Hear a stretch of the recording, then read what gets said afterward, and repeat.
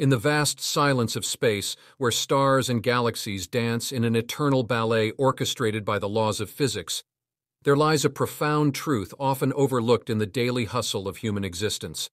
It is a truth that, once understood, can liberate the soul from the shackles of perpetual wanting. As a child, Michael had always been captivated by the stars. He spent countless nights gazing at the sky, wondering about the universe and its mysteries. Now, as a pastor, he found himself grappling with a deeper enigma, not of celestial bodies, but of the human heart and its insatiable desires. The nature of wanting one.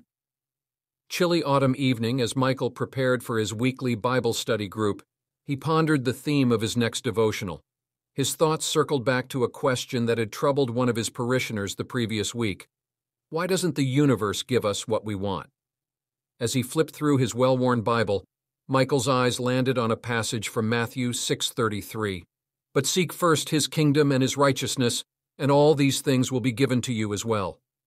This verse sparked an idea. What if, he thought, the reason we often feel unfulfilled is that we are chasing after the wrong things?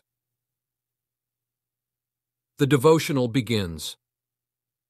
The church hall was filled with the soft glow of candlelight as people from various walks of life gathered, each carrying their own burdens of unmet desires and unfulfilled dreams. Michael welcomed them with a warm smile, sensing their shared quest for understanding.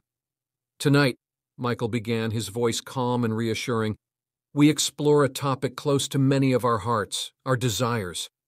Why is it that sometimes, no matter how much we want something, it seems the universe is deaf to our pleas? He paused, letting the question hang in the air. In our pursuit of what we want, we often overlook what we truly need. Our desires can mislead us, trapping us in a cycle of endless wanting. The illusion revealed. To understand this, let us consider the nature of desire itself, Michael continued, walking slowly among the rows of attentive listeners. Desire promises happiness, but it often leads to a never-ending pursuit. Like mirages in a desert, the more we chase them, the further they seem to retreat. He stopped and looked around the room, making eye contact with several nodding parishioners. Consider this, he said, gesturing with a hand. If the universe gave us everything we wanted, would we really be happy, or would we simply want more? A murmur of agreement spread through the room. Jesus and the freedom from want Michael then drew a parallel to the teachings of Jesus. Jesus lived a life free from earthly desires. He taught us to seek spiritual wealth rather than material abundance. For what does it profit a man to gain the whole world, yet forfeit his soul? He let the words resonate with his audience, allowing them to reflect on their own lives and the things they prioritized. True freedom, Michael concluded, comes not from having everything we want, but from wanting nothing. When we desire nothing that this world offers, we open ourselves to the divine grace that fills our hearts with true and lasting joy. Reflection and prayer. As the session drew to a close, Michael invited the group to spend a few moments in silent reflection, asking them to consider what desires they might release in order to make space for more divine grace in their lives. The room fell silent, with only the flickering candles casting shadows on thoughtful faces. As they prayed, a sense of peace seemed to descend upon them all, a peace that comes from understanding a little more about the universe's profound yet simple truths. As the people slowly left the church, many approached Michael to thank him. They felt lighter, unburdened by the weight of their desires, and touched by the promise of a deeper, more fulfilling joy. As the new day dawned, bringing with it the promise of fresh insights and deeper understanding, Pastor Michael prepared for his next devotional session.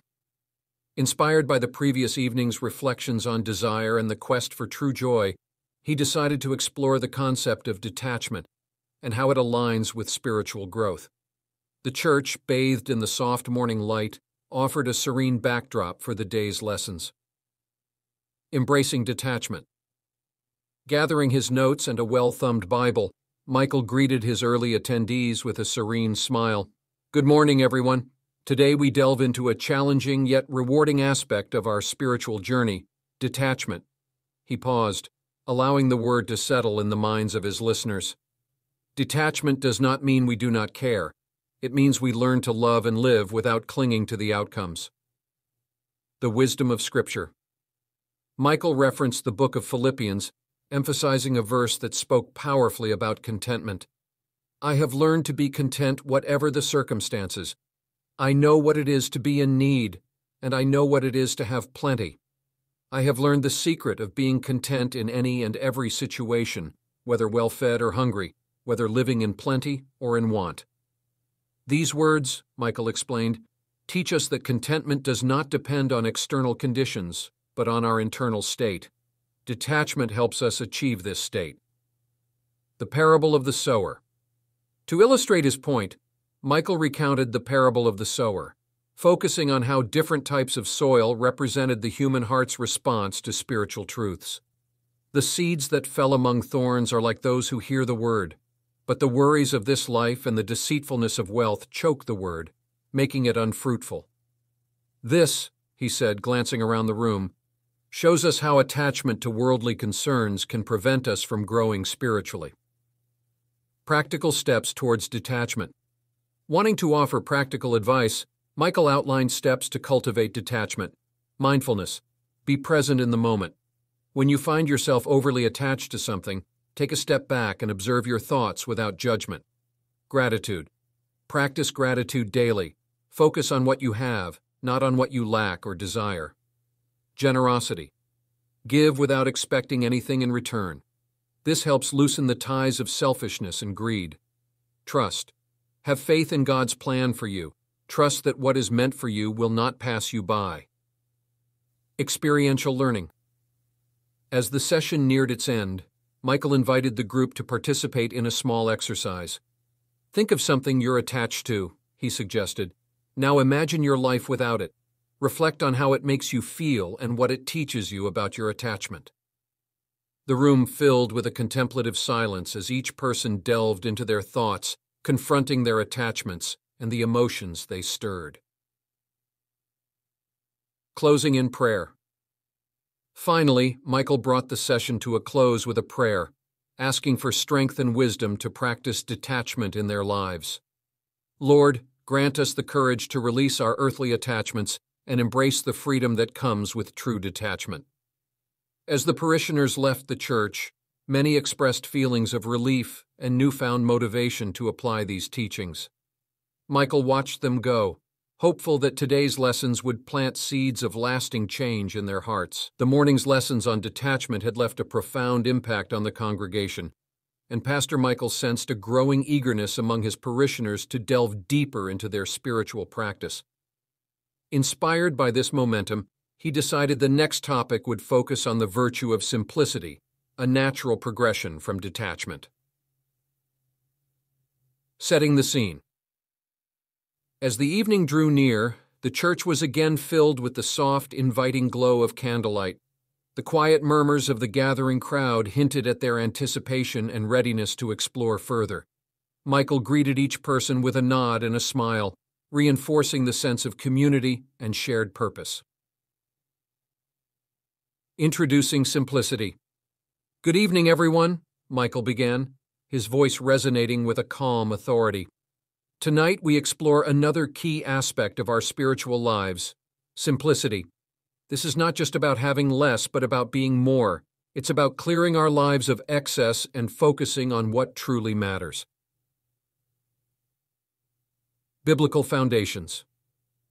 Michael referred to Matthew 6:19-21, where Jesus advises, "Do not store up for yourselves treasures on earth, where moths and vermin destroy, and where thieves break in and steal.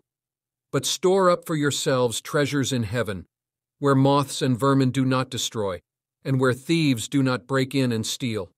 For where your treasure is, there your heart will be also." This passage, Michael explained, is a call to prioritize our spiritual wealth over material accumulation. It invites us to live lives marked by simplicity. The example of Christ Michael highlighted how Jesus exemplified simplicity in his own life. Jesus was born in a manger, had no place to lay his head, and focused his ministry on teaching, healing, and serving others. His life was simple yet full of purpose, showing us that our value does not come from possessions, but from our relationship with God and others. Practical steps toward living simply. To help his listeners put these concepts into action, Michael offered some practical steps. Evaluate your needs. Consider what you truly need versus what you want. Focus on essentials and let go of unnecessary possessions. Simplify your environment. Organize your living and working spaces. A clutter-free environment can lead to a clearer mind and a more focused spirit. Reduce consumption. Think before you buy.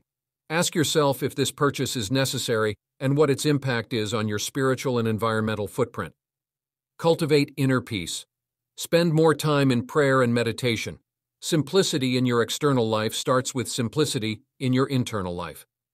Reflection and sharing. Following his talk, Michael invited the group to share their thoughts on simplicity and discuss areas in their lives where they could implement these changes. The sharing session was heartfelt and genuine, with many expressing a desire to reassess their lifestyles and priorities. Closing in prayer. As the night came to a close, Michael led the congregation in prayer, asking for guidance in their pursuit of a simpler, more purposeful life. Heavenly Father, help us to strip away the unnecessary, so we may better see your will for us and walk more faithfully in your way. As the parishioners left, there was a palpable sense of commitment in the air. Commitment to a simpler way of living that could deepen their faith and bring them closer to the divine.